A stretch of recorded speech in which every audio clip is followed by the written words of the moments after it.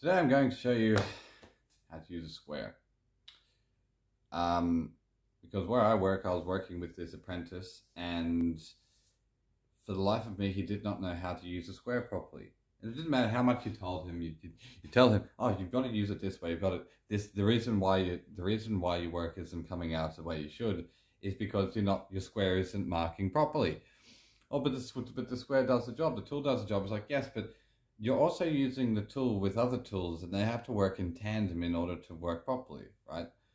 Now, say for example, with this square here, let's take this to about 10. Let's take it to about 20 mils, right? We want to take this to 20 mils. Okay. Now, that there is basically right on the 20 mil line, right there at the edge of the square. So ideally, this face here should be 0 point.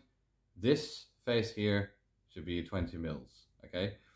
Now, let's take this off cut of wood, and we're going to use this edge of this side of the square to mark 20 mils along this block, right? So say for example that there's 20 mils. We want to mark that square.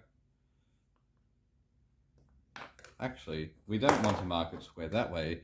What's the point in having to mark it that way? Because we've already got 20 mils along here, right? So we bring our square just up to here, right? It's right along that line. We take our pencil,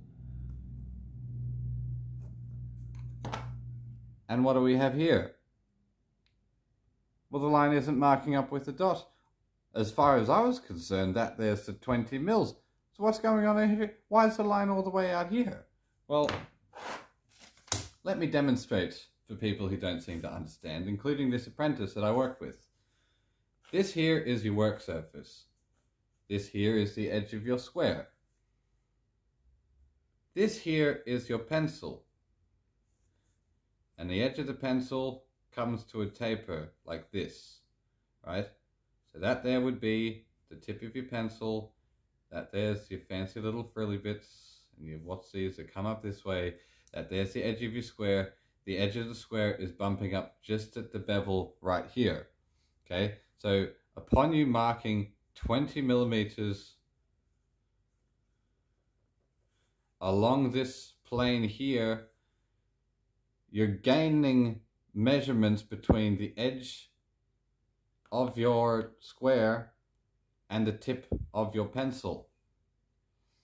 What you have to do is try to work out, which is quite simple really, is the line that you mark with your 20 mil, with the other side of your square, is the line that you work with.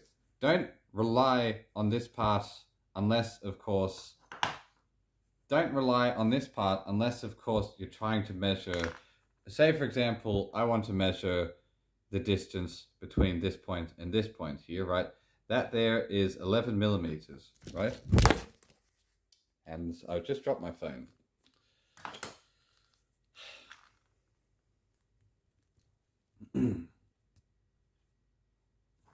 Right, this thing here is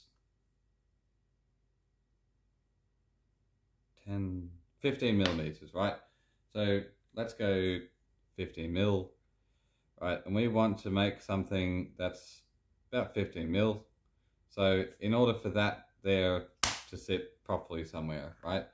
So the same thing, we come along, we mark out 15 mil, say from there, then we use this edge of the square. We don't use this face here, right? We can even flip the square over, so the greater surface area is across this surface area.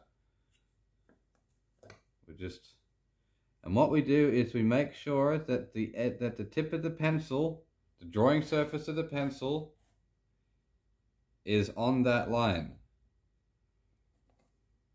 And now, when we go to have a look at our mark, it is exactly where we want it to be. So please, for all that is sacred in the world of crafting, learn that your square is only as accurate as your tool you use it with.